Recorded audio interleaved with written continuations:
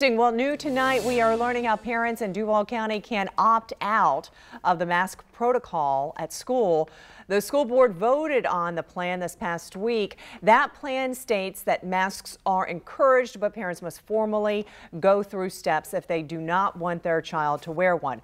Well, now we know what those steps are. Parents must log on to their Parent Focus account. The opt-out form can be found in the forms section of the site. You will need to fill that form out. Separate forms, too, for each child you have in the district.